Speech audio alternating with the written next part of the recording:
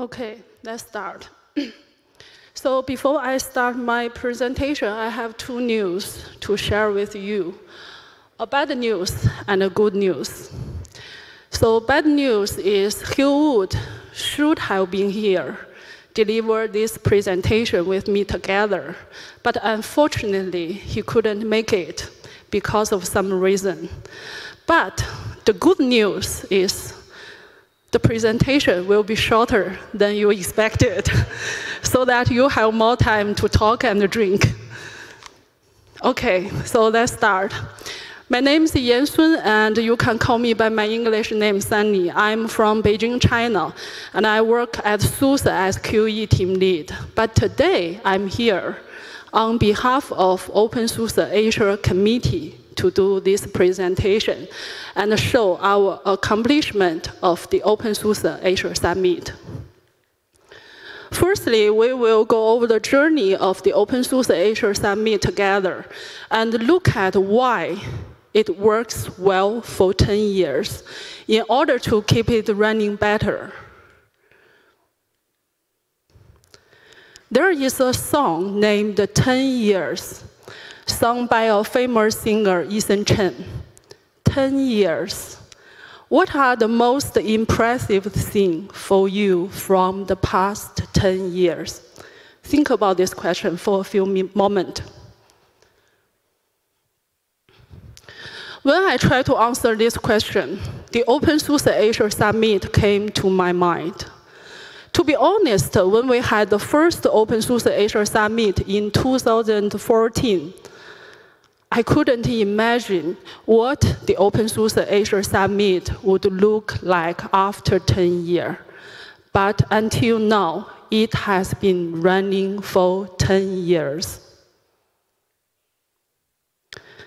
openSUSE album is one of our traditions. I'm going to show you.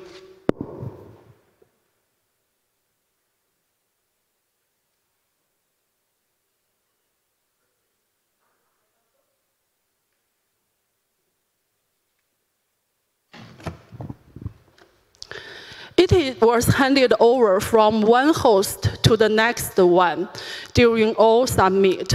Each host pasted their photo in the album. When I opened the album, many memories came out.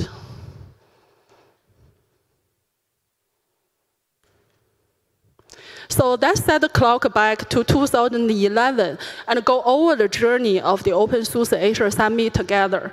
In 2011, I attended openSUSE conference in Nuremberg. This conference impressed me a lot because that's my first time to meet the community contributors in person. I was so proud of being a member of the community and co-working with them.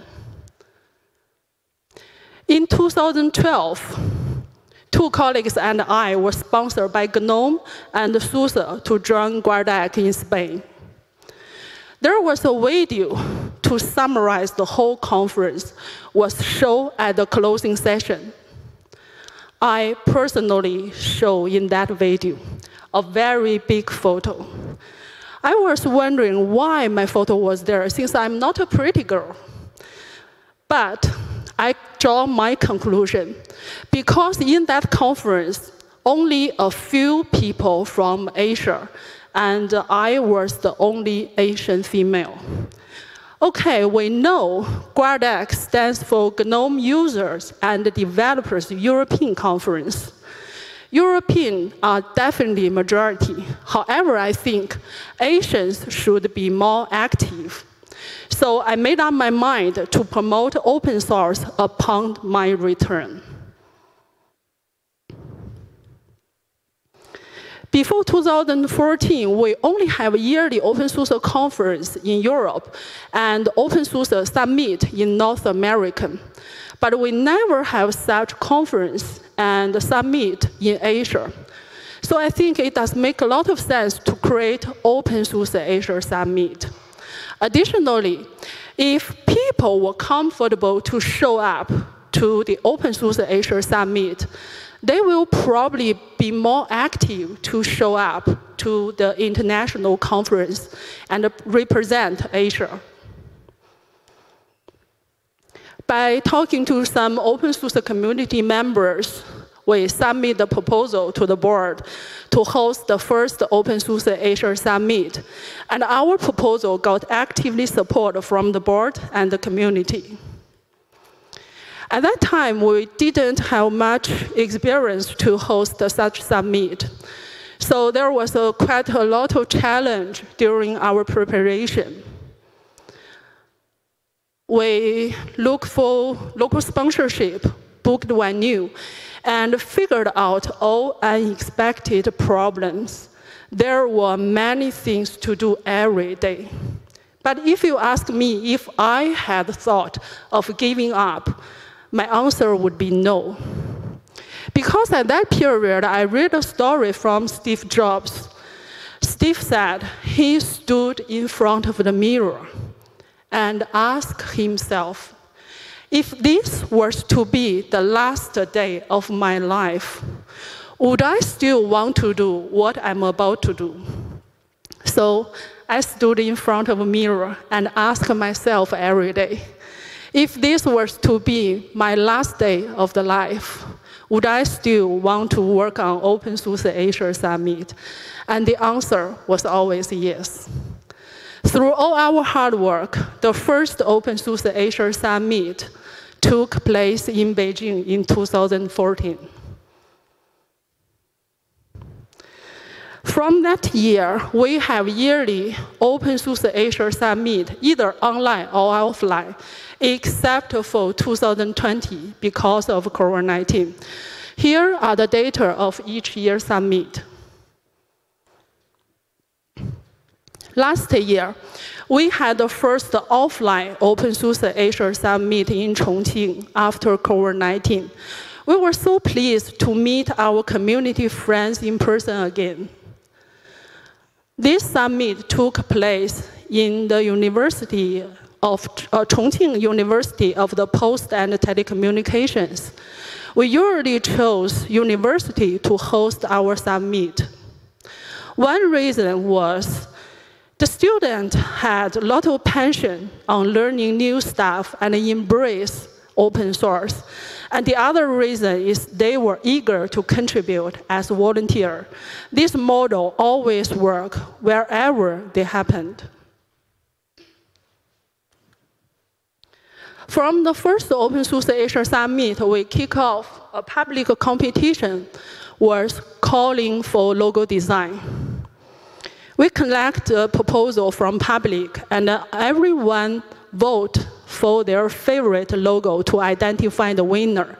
And the winning design will be used on that year's summit on all promotional stuff. And the designer would receive a mysterious box as a reward. Here are the logo design proposals of each year. In 2014, Beijing, 2015, Taipei, 2016, Jakarta, 2017, Tokyo, 2018, we're back to Taipei again, 2019, Bali. As I said, 2020, we didn't have a summit. And 2021, we had online openSUSE.Asia Summit, also because of COVID-19, which was hosted by Indian team.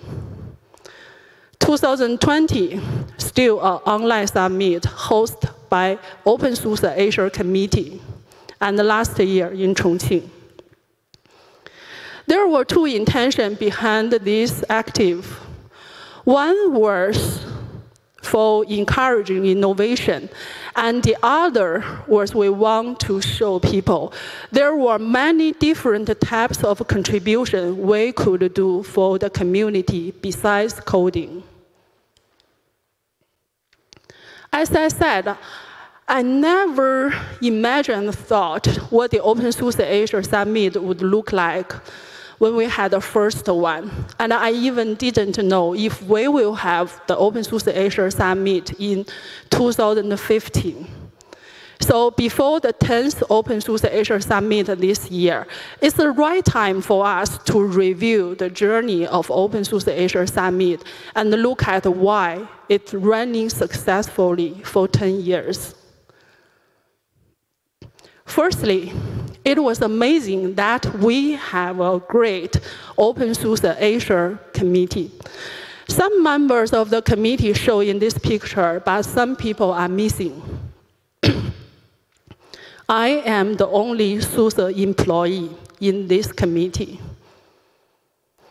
We use our spare time to work on community, but everyone had a passion and a favorite on the stuff we are working on. We support each the host of the summit, but we have one rule: local is king. The local organizers have their freedom and flexibility to decide what the openSUSE.Asia Summit would look like in their cities. For example, we sung the national anthem and watched traditional dance in some opening session. I studied psychology 2 years ago, so I'm used to analyzing many scenarios based on psychology. If I were to analyze why the openSUSE.Asia committee runs well, the coaction effect comes to my mind. The coaction effect refers to a phenomenon whereby increased task performance comes about by mere presence of others doing the same task. The coaction effect emphasizes how parallel activity, rather than direct competition or cooperation, can impact individual behavior. For example, we had a committee staff sync meeting every Monday evening, 9 p.m. Beijing time. Whenever I feel I'm very tired and won't join the meeting, I always remember 9 p.m. in Beijing is 10 p.m. in Japan. Japan team never said it is too late for them to join the meeting, so there was no excuse for me to be absent from the meeting. When the questions were raised in our channel, everyone actively picked it up and shared opinions. There was always a great teamwork in the Asian committee. Besides a good committee, community member is another very important factor to lead a successful summit. I interview many people in various of Asian activities of the open source about why do you love open source.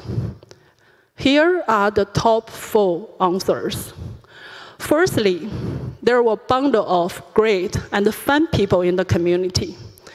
Second, the community is full of fun. Thirdly, there are countless projects and technologies across countries, religions, and genders in the community. And the last one is people are open for discussion and are treated fairly. Why are these feelings so important for people? And why are these feelings making people stick with the community? Maslow's hierarchy of needs is a motivational theory in psychology, comprising of 5-tier models of human needs, often depicted by hierarchical levels within a pyramid.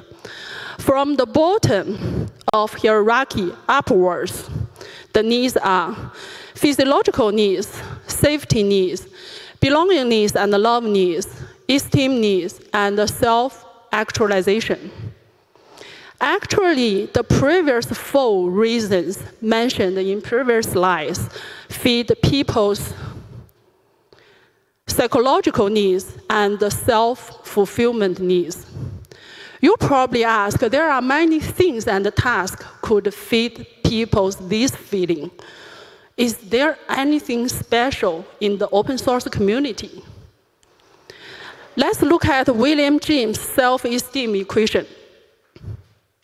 William James used a very simple formula to define self-esteem. Stating self-esteem equals success divided by pretensions. Self-esteem is how we believe, value, and perceive ourselves. Pretension, in this case, refers to our values, goals, and what we believe about our potential. I give you an example. If a person who plays guitar would like to reach out to a very professional level, this is very high pretensions. And in the end, he reached the goal. This is high success. His self-esteem level probably be at the same level as a person who plays guitar just for fun. Because the later one had a lower success, but he also has lower pretension. In the open source community, a lot of people's work is not relevant to the open source, even not relevant to IT industry. They join the open source just because they love it. So these people are much more likely to have self-esteem in the community. Additionally, people in the community won't put a very high pretension upon others, because we know the contribution in the community is not relevant to business or profit. So everyone's effort are considered valuable, even the tiny one. When we notice that other people have done something, and we told him what they did well and how good they will feel about it. People who feel good about themselves produce good results. As I said, I never thought what the openSUSE.Asia Summit would look like after 10 years. So in this case, I would particularly thank you, these organizations and people. Firstly, thank you to the openSUSE.Asia committee members. Everyone's efforts are counted to lead a successful summit. Secondly, thank you to the openSUSE community, especially to the openSUSE board, who support us through all our summit and activities. Thirdly, thank you to the organization's sponsorship. They actually provide fundamental needs for our summit to make our summit running. Actually, they feed our basic needs in Maslow's hierarchy of needs. Last, I would particularly thank Colley's personal sponsorship every year. We are deeply moved by his generosity. This year, the openSUSE.Asia Summit will happen in Tokyo, Japan. Calling for logo design and calling for proposal are working in process. Please feel free to submit your proposal. And visit events.opensuse.org for more details. I would close my presentation with a very short story. More than 1 week ago, I was in Berlin and delivered this presentation. I actively collect feedback from audience in person after the meeting. One of the feedback I got from a person, he said, "Sunny, we know you guys did a lot of work, put a lot of effort on the openSUSE.Asia Summit. So it will be better you put much more passion in your speech." Okay, I totally agree with him. And I was thinking how to put much more passion in my speech. But today, just before I stand on this stage, I decided to follow my old way to deliver the presentation. Because under my culture, life teaches me, have more passion and empathy in my heart to feel the people and the things around me, but face to this world more peacefully and calmly. So today, if you didn't see a lot of passion in my speech, but I hope you can feel our passion about openSUSE.Asia Summit. Thank you.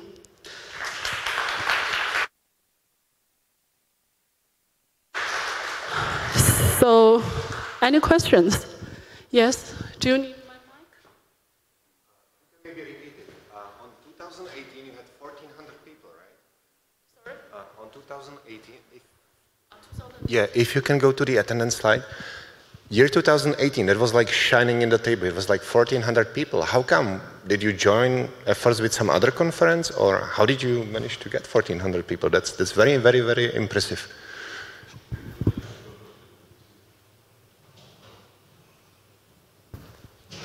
Thank you. I got your question, and give me a few seconds to roll back to the slides.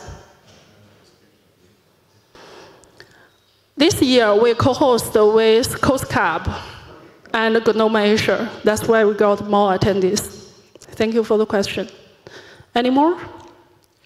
Simon? So, less of a question, more of a statement. I have had the privilege of going to openSUSE.Asia Summit to represent the board a number of times, and each time has been an amazing experience. I would highly encourage anyone who can to go at least once. And I'd also like to thank you. I know the local organising committees do a lot of work for each individual conference, but the Asia Summit team keeps consistently coming back every year and putting in a lot of work to get a new proposal, to make the event run smoothly. And so I'd like to say a big thank you to you and your team, because I have certainly been privileged enough to see the passion that you guys have for this event, and it's fantastic. Thank you very much, because your efforts are counted for our successful summit. Thank you for the feedback. If no more, we close the session. Thank you, everyone, being here. Oh, sorry. It's too early to say that.